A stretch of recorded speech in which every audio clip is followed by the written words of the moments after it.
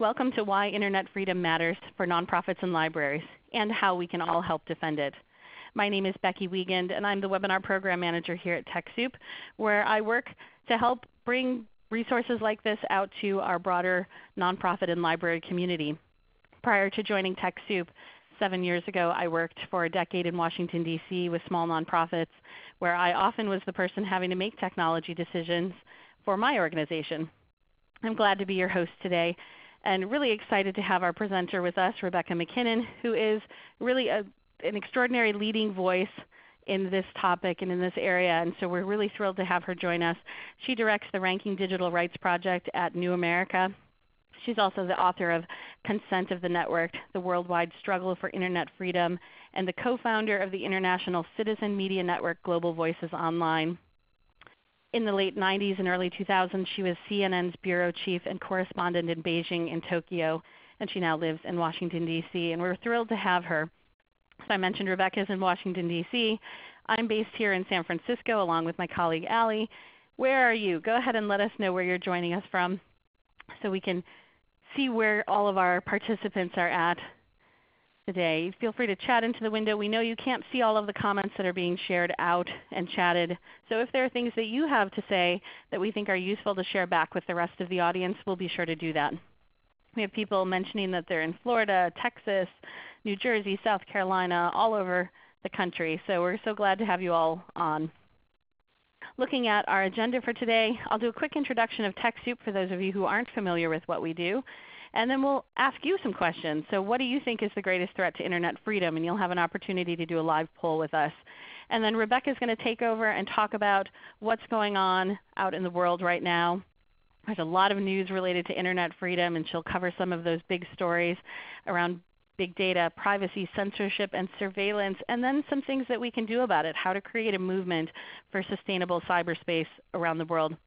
There will be time for Q&A and additional resources later on, but feel free to ask them at any time. TechSoup Global is a network of 63 partner NGOs serving 121 countries around the world to provide technology resources and support to help you meet your mission. We are doing this all over the globe, which you can see, and we're working toward the time when every social benefit organization has the technology, resources, and knowledge it needs to operate at its full potential.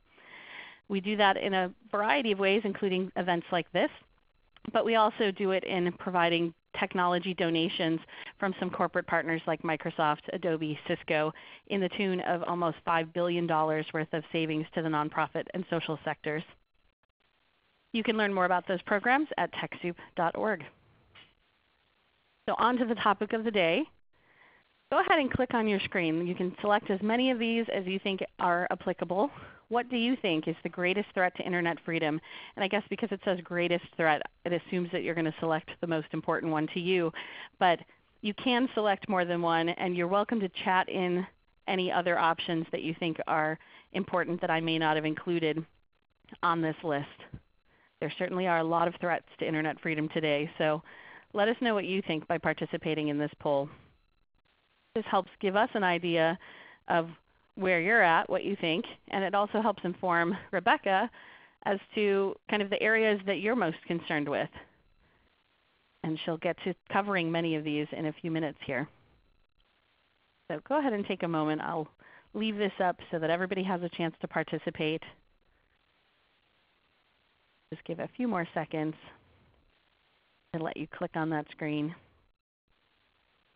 And it looks like almost 55% say overreach of government surveillance is the greatest threat to Internet freedom right now. And another 50% say lack of privacy for personal info.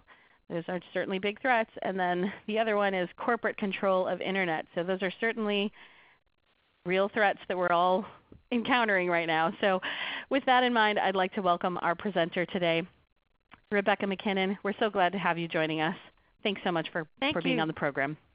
Thank you so much, Becky. It's just really great to be here with your community, and I've known about TechSoup for a long time, and have heard from a lot of people about just what a great resource it is. So it's a real honor to be here with you guys today. And just in the shameless plug department, I wrote a book a few years ago. It came out in 2012 called ostentatiously "Consent of the Networked, the Worldwide Struggle for Internet Freedom." I can't say it without using that voice because it's sort of an ostentatious title, but a lot of the things I'm going to talk about today sort of draw from many of the ideas that came out in that book, which obviously events have overtaken us. Snowden came out with his revelations about NSA surveillance after the book came out, and I sort of felt like saying I told you so a little bit, but such is life. But in any case, moving on to the present day, as all of you know from watching and reading the news, there were these horrendous terror attacks in Paris not long ago at the offices of the Charlie Hebdo magazine and elsewhere.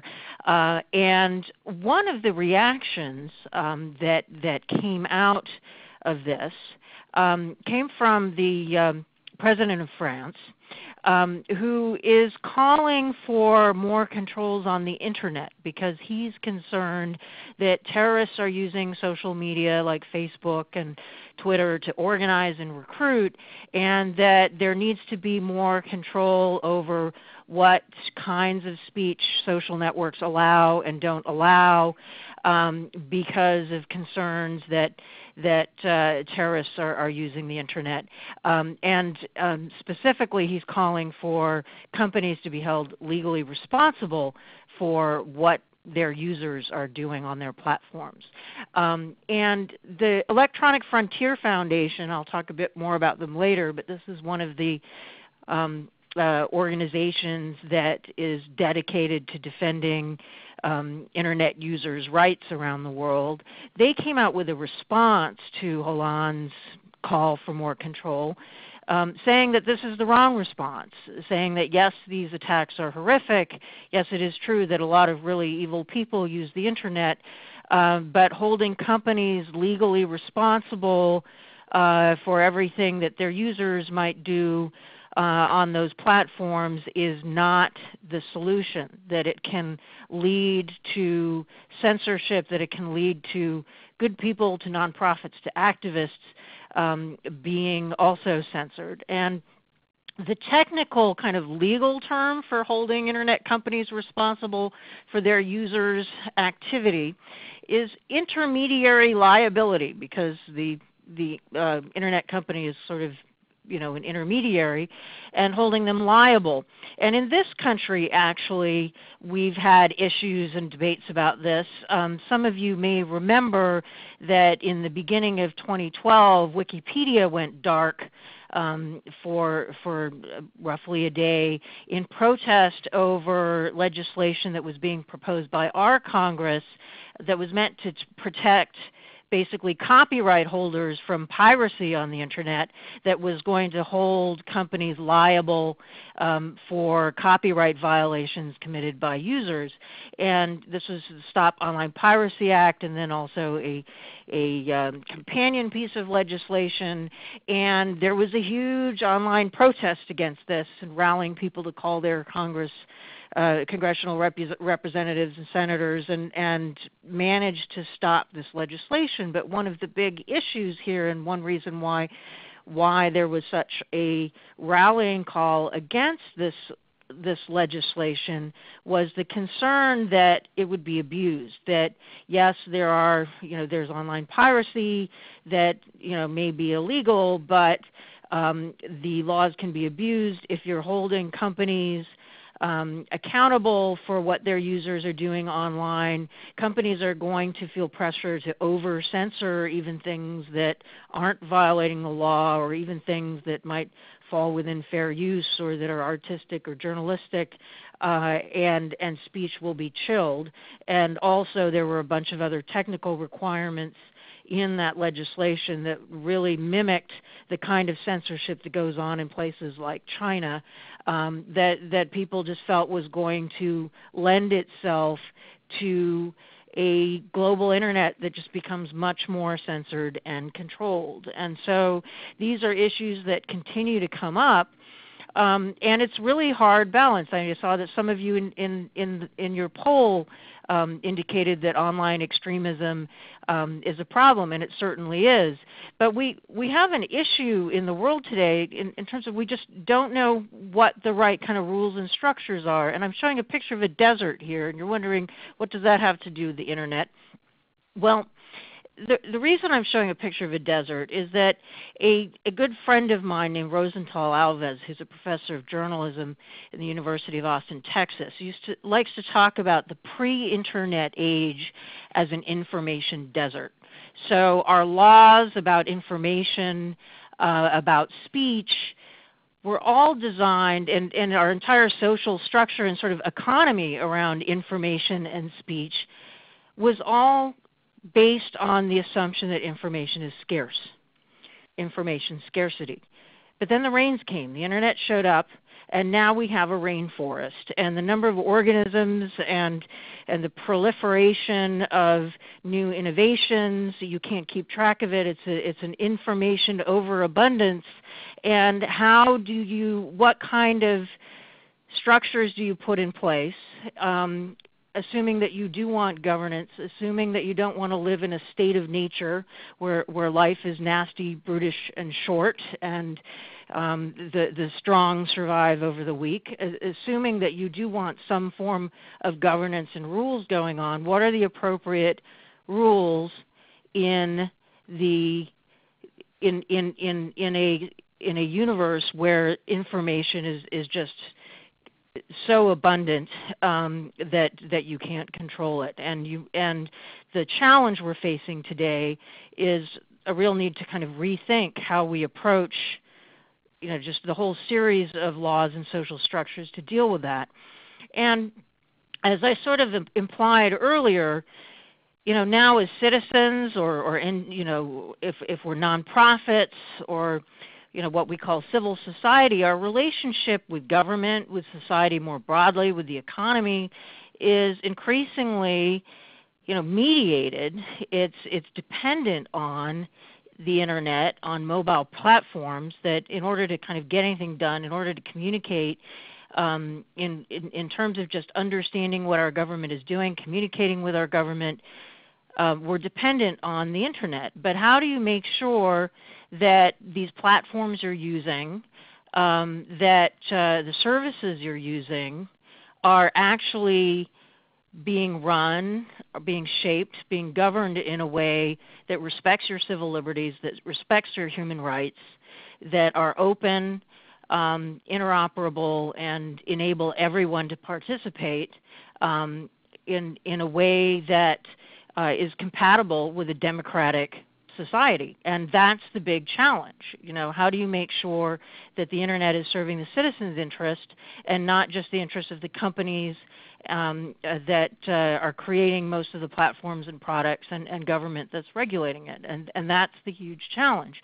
And one of the examples, before the NSA Snowden revelations came out, there was a guy in Germany named Malte Spitz. He's a member of the Green Party, who did an experiment that's actually hard to do in the United States, because in Germany the law made it possible for him to ask his mobile phone company to give him all the data about everywhere he'd been, everywhere that a cell tower had tracked him over a period of several weeks. And so he got all this data, and then a local newspaper made an interactive map of absolutely everywhere he had been according to his cell phone company over the period of several weeks, just as a way of showing just the extent to which these platforms and services are a choke point and a collector of all this data about you, that of course you're wanting to use the cell phone, you're wanting to use the service, but it collects all this stuff, and how do you make sure that information is not going to be abused? And, again, pre-Snowden, in 2006, that was the first time we began to hear about what might be the NSA mass surveillance happening on our phone networks and Internet service providers. A employee or a former employee named Mark Klein at AT&T in San Francisco blew the whistle on the existence of a secret NSA-controlled room in an AT&T facility. And the Electronic Frontier Foundation that I mentioned earlier actually has been involved with a lawsuit that's lasted basically a decade over the discovery of this facility.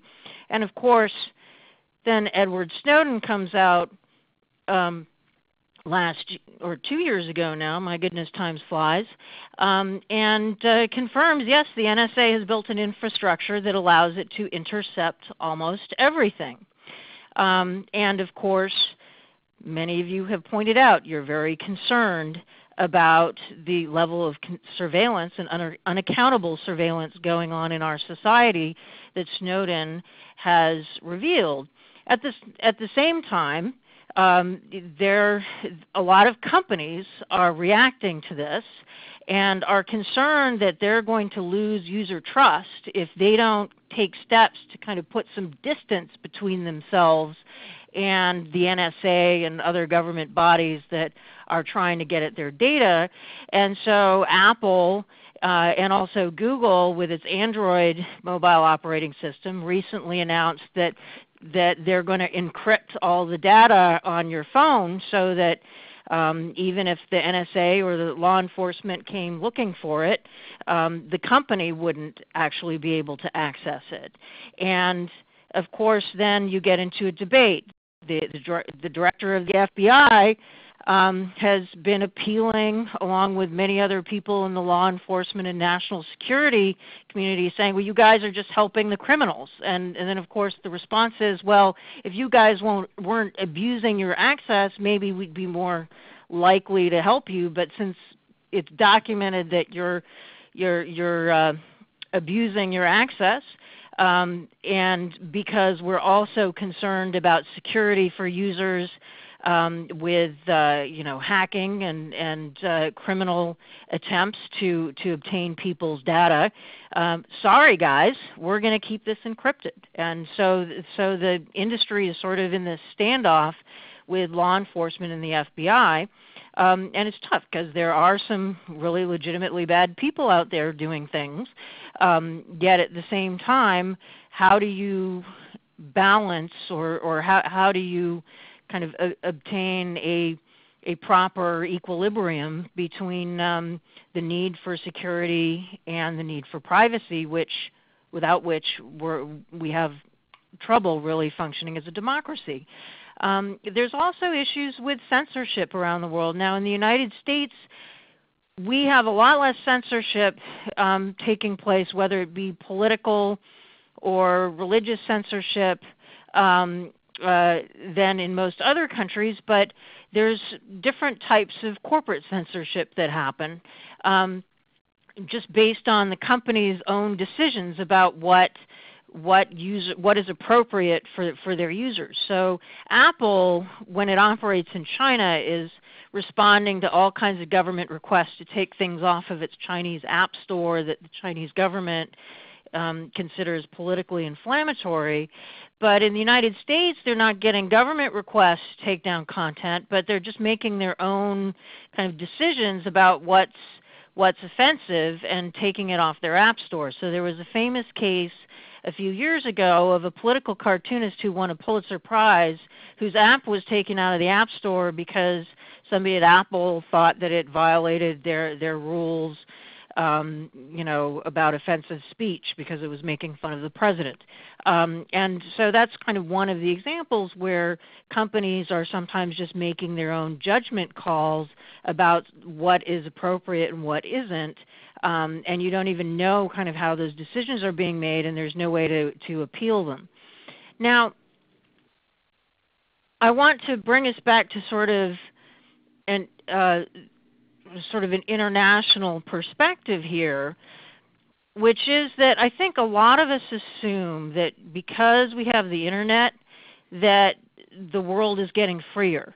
But if you look at the research that's been going on, and this is a screenshot of the website of Freedom House, they do yearly reports where they're kind of ranking the conditions in companies around the world in terms of freedom of speech, freedom online, and so on, they have documented now that it has been 8 straight years of decline in political rights and civil liberties all around the world.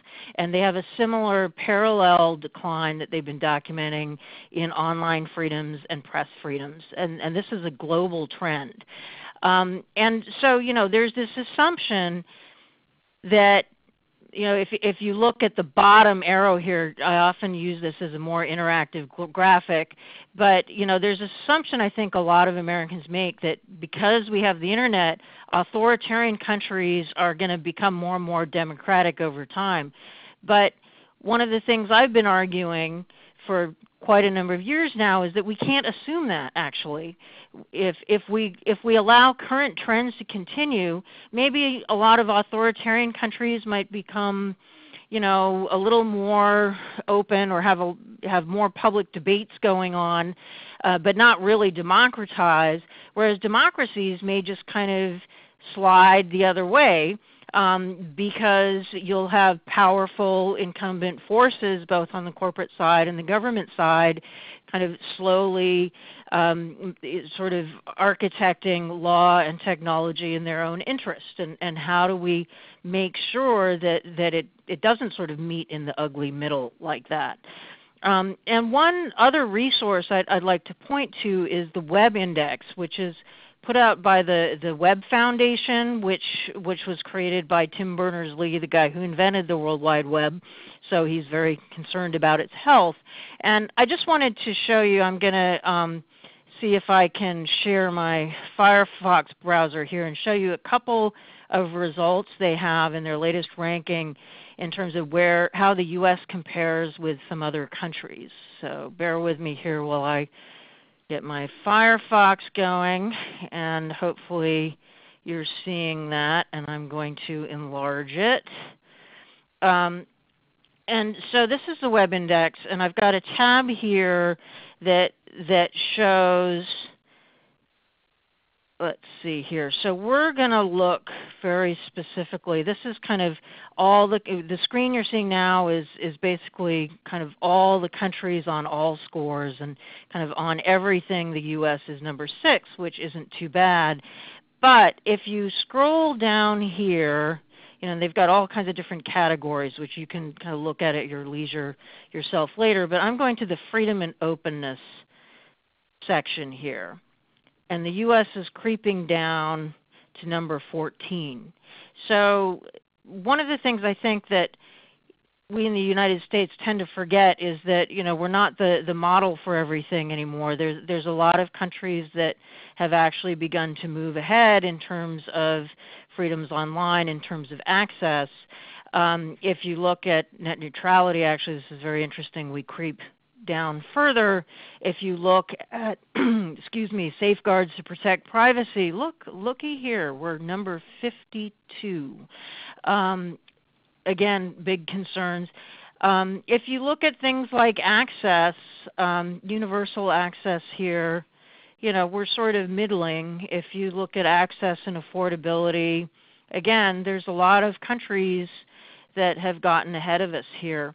And so it's interesting, I think, to poke around and look at what's going on in the United States versus what other countries have shown is possible, because I think sometimes when we get kind of in our own national context, we lose sight of what some of the other possibilities might be, or what some of the other possible conversations might be.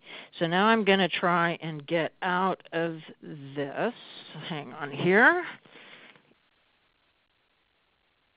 See if my automatic, okay, hang on. There we go. Let's see, this did not work. Let me just quit this browser. Sorry about the, oops.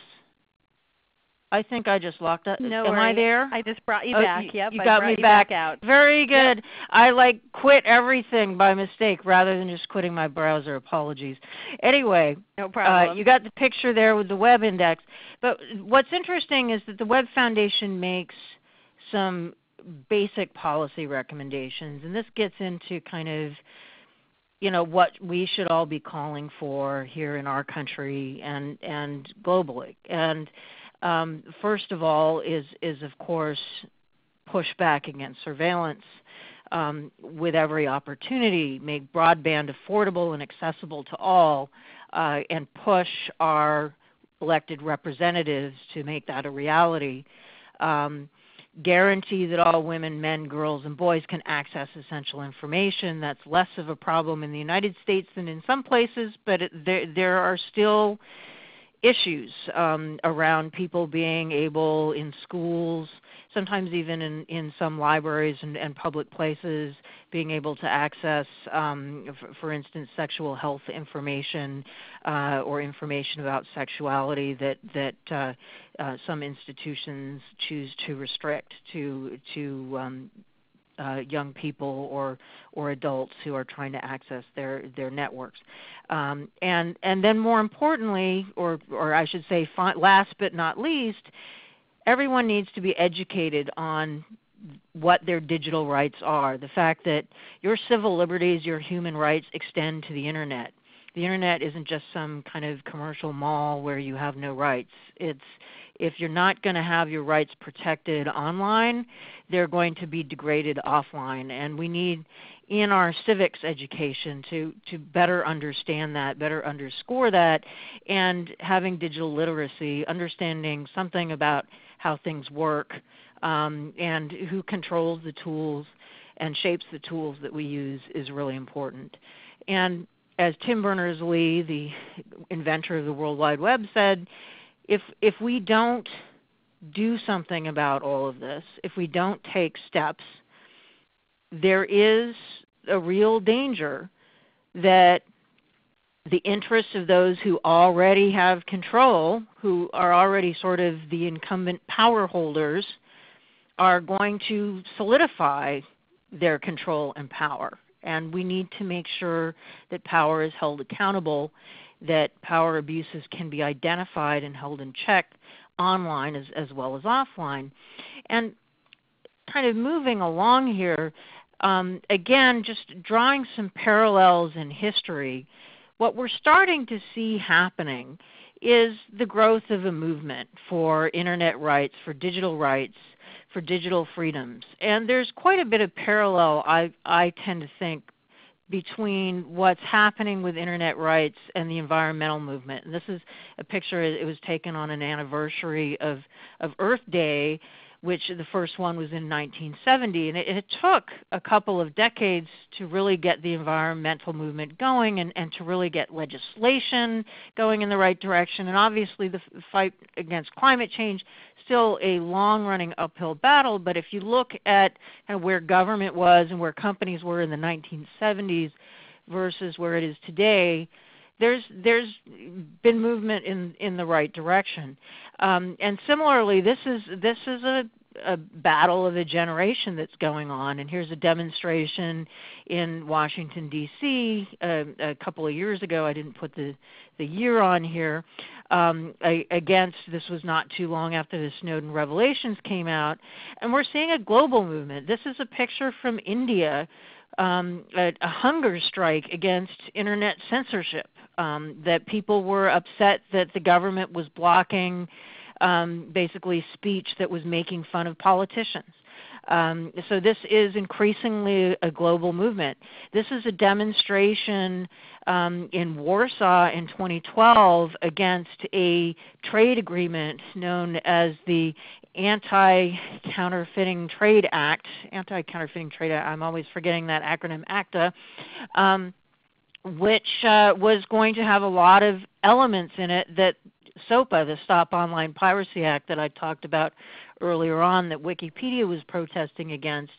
They were like, the Americans didn't want it, and we don't want it here either. And they blocked this trade agreement that many of their governments had actually signed on to without consulting with their publics.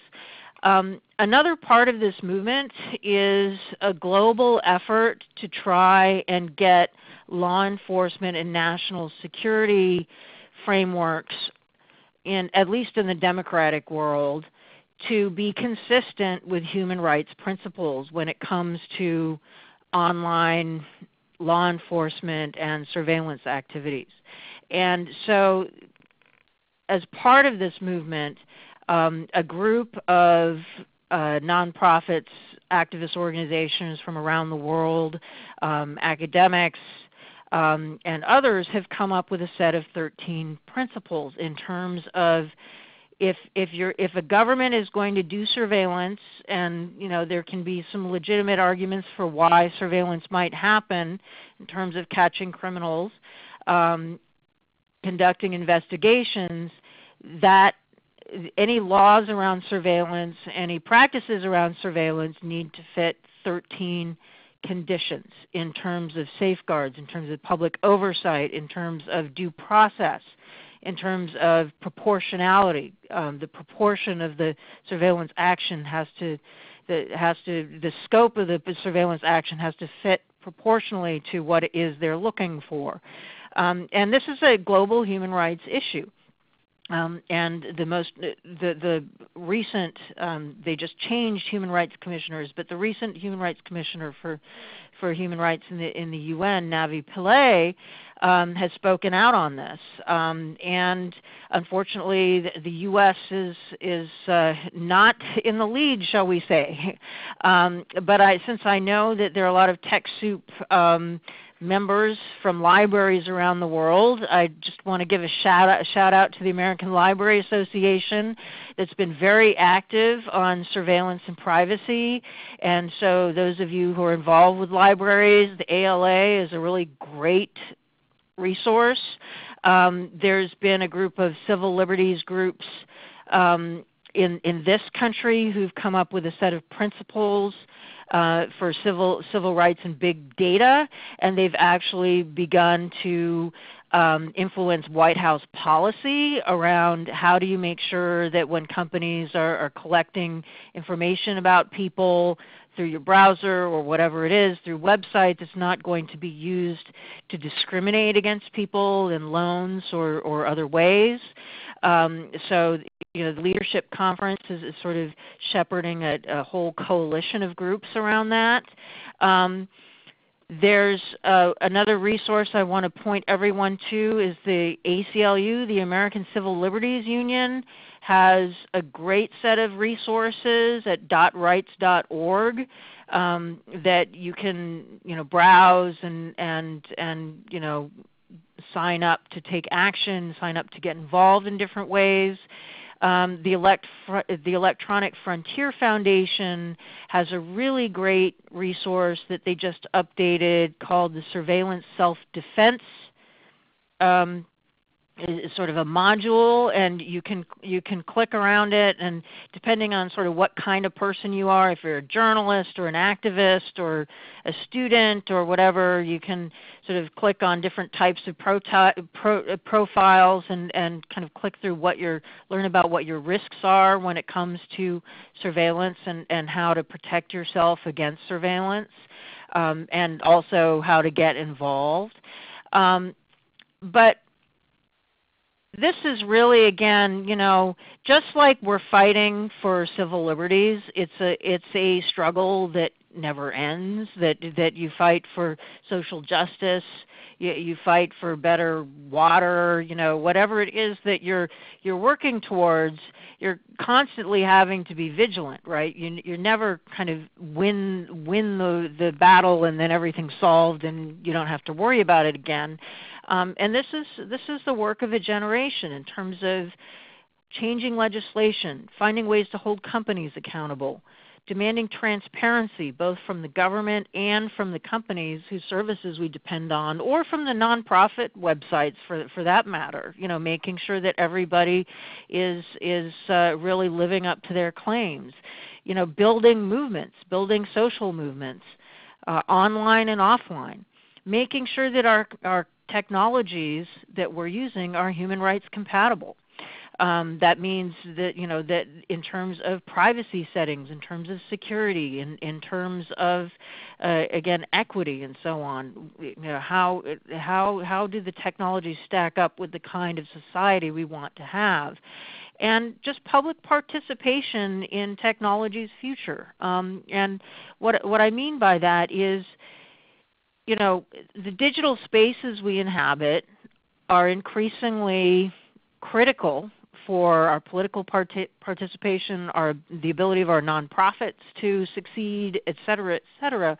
And we need to make sure that those spaces, we need to participate in the governance of those spaces. We need to know who's controlling them or who has influence in shaping them, what's possible, what's not possible.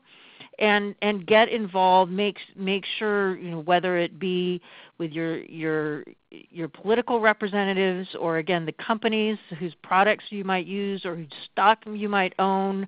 You need to be part of that conversation, just like we want to be part of the conversation of how our city is run, how our state is run. And if you're not participating, it's less likely that it's going to go in a direction that's in your interest. It's more likely to be in your interest if you're participating. And so our digital spaces are the same way. And just to wrap up, and Becky mentioned this earlier, what's also kind of exciting is that, since we're all nonprofits here and we all, are thinking about funders, and there was an event that was just yesterday in New York with the Ford Foundation, Knight Foundation, MacArthur Foundation, Mozilla, Open Society Foundations, and really kind of trying to bring a whole lot of other philanthropic organizations under the tent to say, philanthropy's got to step up here, that the nonprofit sector, civil society is not going to survive unless we really put our money into this notion that the Internet and the digitally networked technologies that we depend on need to be compatible with democracy, need to be compatible with social justice. And they're gearing up to fund work that will help to make that possible, but I think that will also connect what people are doing offline with the struggle to make sure that our online spaces are compatible what we're doing offline. So, that's I know Becky's going to share all the web addresses and so on, but I think you'll find it really interesting to go on their website and take a look at some of the ideas that have come up. There's a video of the discussion that's gone on, and just the fact of the matter is, just the digital space we inhabit has become as important to engage and to participate in as the physical space in our cities and communities. And it's great that the funders that some of us are somewhat dependent on are getting behind that notion. And so I'm going to, with that, wrap up, and just, in the interest of shameless self-promotion on my ancient book that's way out of date, just say thanks again. And there's a couple URLs here. One to the website for my book, where I have a blog that has some more recent stuff that I've written, and also a project that I haven't talked too much about, or I haven't talked about at all in this presentation because I wanted it to be more broad, but I've got a very kind of early stage project where we're going to be ranking and benchmarking and comparing what companies do to respect their users' rights to freedom of expression and privacy, and we'll hopefully come out with an initial ranking at the end of this year if we get our funding lined up. But that's again, just trying to work on little pieces of this here and there. So with that, I look forward to your questions. Thank you so much for that, Rebecca. Really illuminating and inspirational, and also somewhat terrifying. Which is, I think, how we all feel about a lot of these things. And in fact, you just mentioned around the Ranking Digital Rights Project that you're hoping to have some resources ranking how companies are doing. And we have a question from Judy saying, I'm concerned about the focus on limiting government and law enforcement while private corporations, both American and foreign, can still collect any data they want.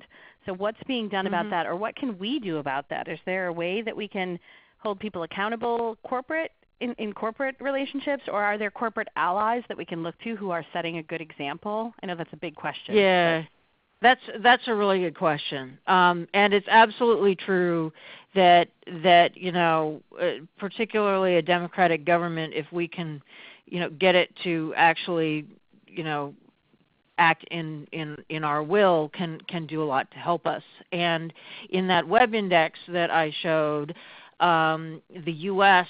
scores really badly on privacy, and one of the reasons, in addition to the whole issue with the NSA, actually has to do with the fact that there are a lot of countries out there that have much better regulation of companies in terms of how data is collected, how it's shared, how, if they're going to collect or share anything, how they need to disclose it, get your permission, and so on, that there's much clearer regulation of these things in Europe, for instance, than there is here. And so pushing for privacy legislation that would make it harder for abuses to take place, I think is absolutely part of it. So the government is not always the bad guy. The thing is, we need to make sure that we can hold the government accountable, right? So it's kind of a double-edged thing. And similarly with companies. Companies do care whether you trust them ultimately. So I know some people who've tried to boycott Facebook and didn't really get very far, but I can tell you that, now that Facebook and Twitter are listed on the stock market, that there are socially responsible investors who are going to these companies and saying, we expect that you're going to adhere to some responsible practices when it comes to privacy and freedom of expression, and we want to see evidence of that. And so, just as the whole socially responsible investment kind of universe has actually been influencing companies for a long time when it comes to labor, when it comes to environmental practices and so on, there are some funds that are starting to look at what companies are doing on free expression and privacy, and it's still pretty early. But the more they get demand, the more these investment funds will start. And this includes again mutual fund companies, not just things that require you to be rich. And so it's definitely, I think, trying to influence companies. Part of it is just making your voice heard along with everybody else. And when you're mad about something, don't just accept it, because when there is a user outcry about certain things, you do see companies, particularly Facebook or Google, changing policies when their users get upset sort of in large numbers. And particularly then when the users, or when angry users, hook up with organizations like the Electronic Frontier Foundation, who can then get meetings with high-level executives and say, this is unacceptable and we're going to trash you unless you change it. And that can really sort of help to, I've seen that cause changes to company policies in the past. And so there's no kind of silver bullet, but the good news is that there are some things you can do. And speaking of legislation, I'm just noticing the questions here, Becky, if you don't mind, about FCC net neutrality, and that's another way that, at least in my view, and I know that not everybody agrees, but net neutrality is one of those places where regulation prevents abuse and helps to protect consumers against certain content being more accessible than other content, depending on whether a company has an arrangement with another company. And so again, there's always a fine line. Government needs to be held accountable too, but if you have absolutely no regulation, there's then that can also be a problem. There's a reason why we have food safety regulation, and don't just leave it to the market. And so there's a reason why we need privacy regulation, net neutrality regulation, and so on. In terms of exactly where that's going to get with the FCC, I'd need a bit more of a crystal ball. It sounds like there's going to be, we're in stages of fights that will go on for some years. I'm seeing a couple other questions, and Becky, just please interrupt me if you want me to do something different. But sure. Well, actually, I wanted to kind of shift our gear a little bit to some of the things you talked about a little bit around access, because a lot of our organizations, whether they're libraries or they're community-based organizations, or they run tech centers, or maybe they're a shelter that has a computer lab, there are a lot of times the people on the front lines who are providing access to people who don't otherwise have it. And a couple of years ago, Obama had a goal that he announced that he wanted to extend internet access to 98% of America, and that was one of his big telecommunications goals. Was corporate America was not going to fill in all of the rural parts of the country with internet and with broadband in particular, and that he was going to try and make that happen.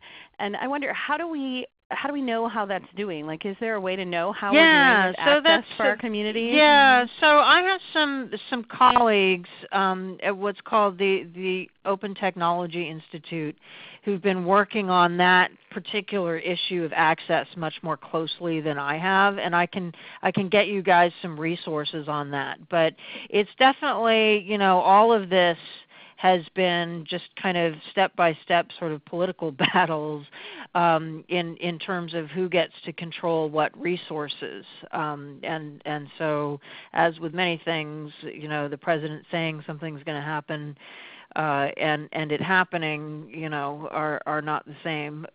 But things seem to be moving roughly in the right direction. But we're behind. We're behind on affordability of broadband access globally. We're behind in terms of access speeds. Another person who's been doing a lot of work on this is named Susan Crawford, who's currently at Harvard Law School, who has been writing about this quite a lot, and I think commenting on every twist and turn of the access debate as well as the net neutrality debate. But yeah, I'd be happy to send you some resources on that too. In fact, I can see if I can come up with a couple links while I'm talking. Yeah, that would be great. And in that vein, we had a question. For the people who are day-to-day providing access in some tangible ways, whether it's at a library or a computer center or just helping patrons, boys and girls clubs, things like that, or community members, how do you support and encourage them to go out there and learn about the internet and experience the internet, with lots of limitations here and there? You mentioned restrictions around what kind of content they might be able to view while in a library. And David, actually, one of our participants asked, where do you see the line drawn between freedom of access versus patron or child protection, where somebody might be looking at something sexually explicit? And that is a real debate. Libraries also have some very logistical limitations. Like, we have a bank of computers, and they limit to 30 or 45-minute chunks of time that you can sit at them. So how much freedom of access is there if you well, exactly. When you have scarce resources and you have legitimate child protection issues and legitimate issues around appropriate content, age-appropriate content, and real social responsibilities around that to your community, it's absolutely balancing all of that is really hard. And there's a lot of commercial web filtering software that sometimes kind of overblocks things, so it'll keep out the porn, but it also will keep out the sex ed sites and so on. And so, kind of trying to deal with that is always a challenge. But I think where it comes down ultimately is that you want to be transparent and accountable about your policies, so that if people feel that you're overdoing it, or people feel that you're being unfair, the rules are clear, the reasons for them are clear. There's there's some way to kind of make sure that somebody isn't abusing other people's freedom of speech. And yeah, I mean, obviously it's hard because it's a public resource. Lots of people want to use library computers. It's reasonable that people shouldn't be free to stay on for 8 hours. And so, it's kind of free as in speech, not as in beer, right? As they like to say. Right. And free as in kittens, so it's not that either. yeah, and so just being honest when you screw up too, as hard as that is. I mean, and I find this, whether it's with companies or big institutions, not just small institutions, but just sort of educating yourself about where the problems can come up and sort of being prepared to deal with them, because this happens too with big institutions, that they'll kind of put in a new piece of software and just didn't understand it well enough to see kind of what the downsides might be. Yeah, because right. Well, and with and software kind of in mind, how you're going to have an appeals process if there's an issue. right. Yeah. That's important.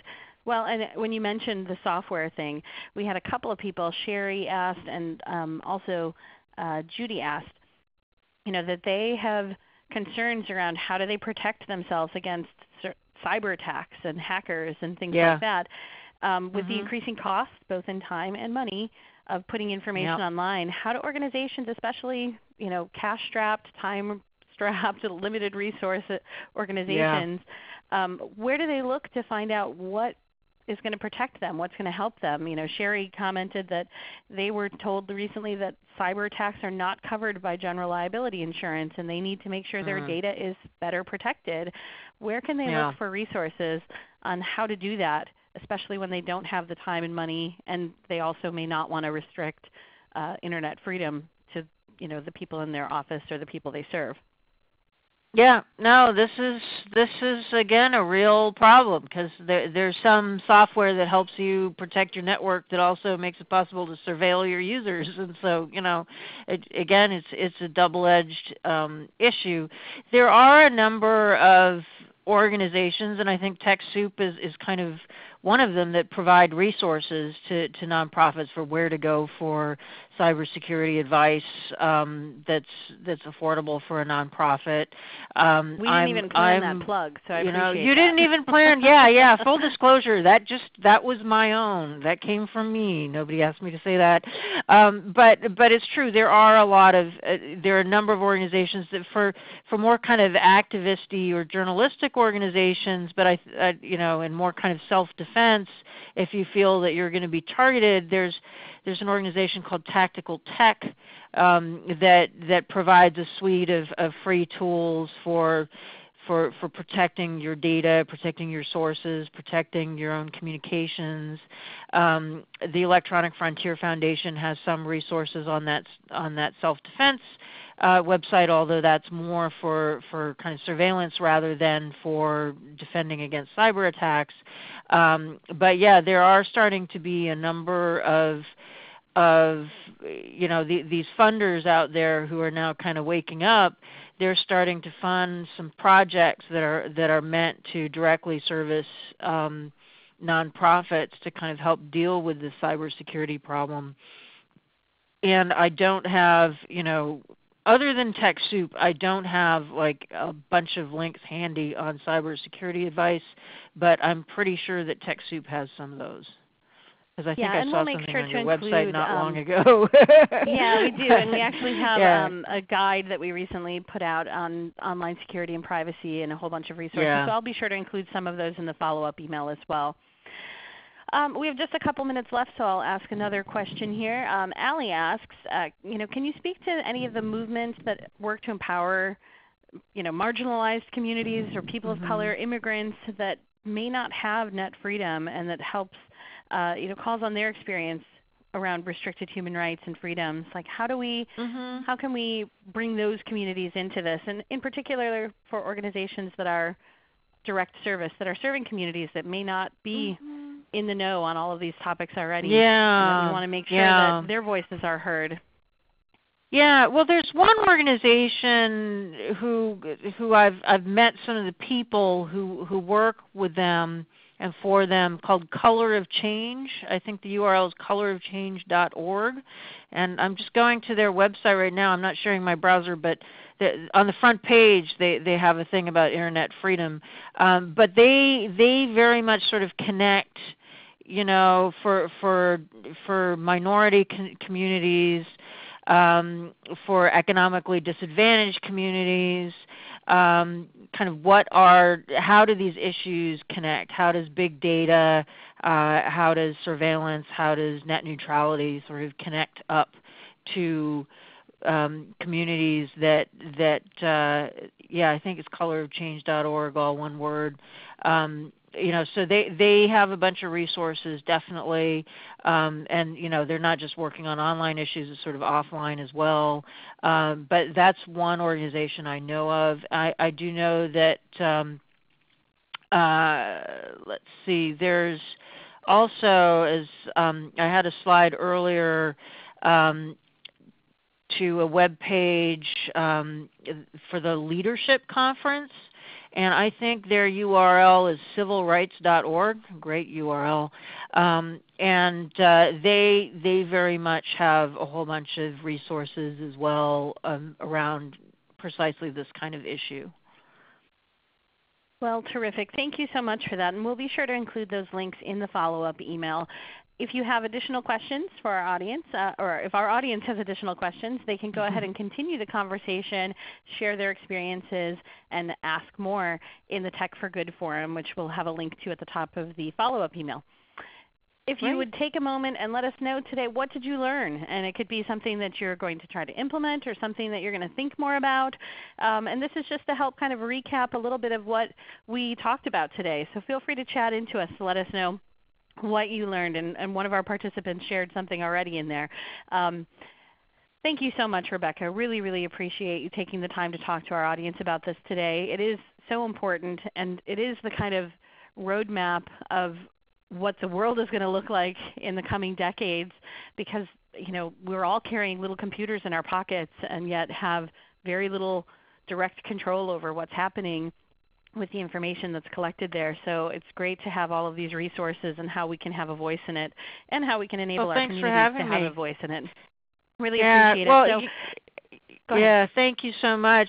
My father's a history professor, so I like to take the long view on life. And in the short run, everything's really scary. But in the long run, I think history shows if people get actively involved, things can move in the right direction. It's just not in a straight line. And I mean, ever. We saw that with tens of thousands of comments being posted to the really wonky FCC website last fall. That's right. It's like the most they'd ever received ever. Exactly. Never give up. Exactly. So here are some additional resources, and again, we'll point to those in the follow-up email. Lastly, I'd like to invite you to join us for upcoming webinars. We'll be covering a variety of topics in the coming weeks, starting with next Wednesday, talking about inclusive information access around assistive technologies in libraries. And then we'll be talking about tech donations for religious and faith-based organizations on Thursday. Following that, we'll have a series of 2 webinars for people using QuickBooks to handle their accounting, both for new users and existing nonprofit users. So we hope you'll join us for some of those events coming soon. You can find us at TechSoupGlobal.org, TechSoup.org, on Facebook or on Twitter. Thank you so much, Rebecca, for your participation today, and thank you to our audience for being so active in asking these wonderful questions and sharing your learnings. Lastly, I'd like to thank ReadyTalk, our webinar sponsor, who provided the use of today's platform for us to present this webinar. We're using their ReadyTalk 500 tool, which is also available in TechSoup's catalog at TechSoup.org/ReadyTalk. Please take a moment when you leave this window to complete the post-event survey to help us to continue improving our webinar program. Thank you all so much, and have a terrific day. Bye-bye.